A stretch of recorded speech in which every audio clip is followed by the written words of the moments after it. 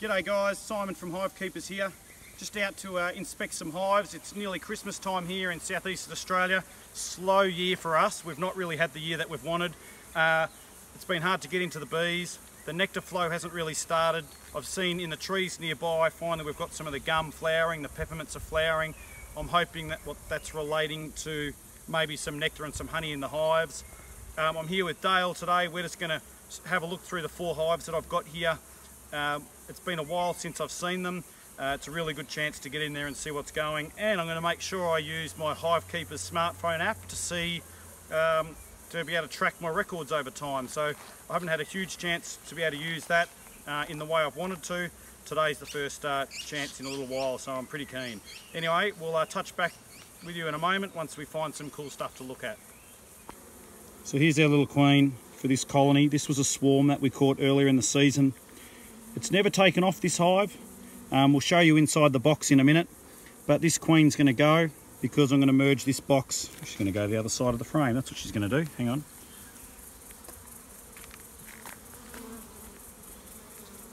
on. She probably already made her way back to the other side. Oh, there she is, just here, just tracking down there. So she's going to get killed in a minute. I need these bees to be merged with another colony. I want to keep the other queen because I know more about the other queen than this one. She's just there, she's just going through that, or nearly went through the hole. So I'm definitely going to keep the other one. And later in the season anyway, I'm going to try to rear some of my own queens if I can make that work, from having learnt that at the bee scientific workshop I went to a little while ago. There she is. So she doesn't fill me with confidence just looking at her behaviour and how she's moving around. Her time's up. I'm going to put an end to her in a minute and pack these bees up, and then a bit later on I'm going to move this box on top. Once it's sort of a bit darker this evening and all the bees are back from foraging, I'm going to move this box on top of the other hive. I'm going to take advantage right now of getting her, and that's the queen gone. So this is now a queenless hive. Over the next little while these bees will notice that. There's a wax moth trying to fly in.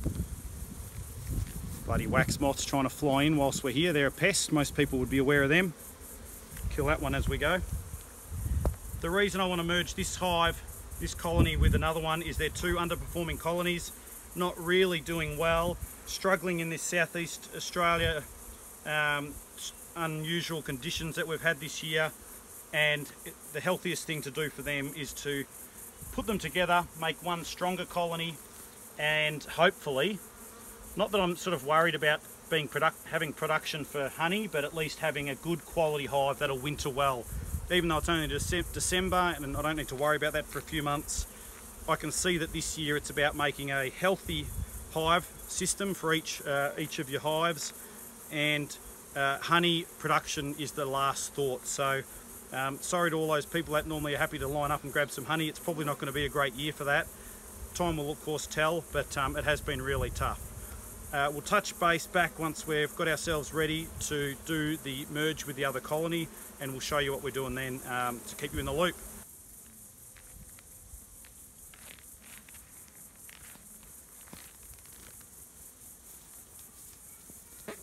G'day guys, merging the colonies here. 2 weak colonies into one, which is fantastic to be able to try to give them a better chance of life. So I've put the newspaper between the 2 colonies.